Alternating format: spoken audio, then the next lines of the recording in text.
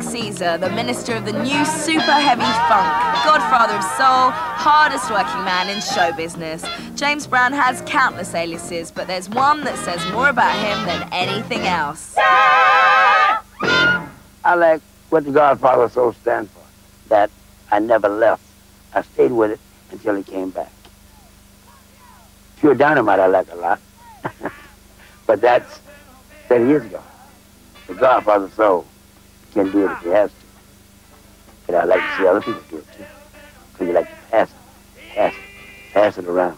Because what it has done is helped the poor man, not black or white, poor. It helped them to raise up to level. You know, all those big singers, they were once poor people. And that was their way up, their contribution. So that's what we want to pass on.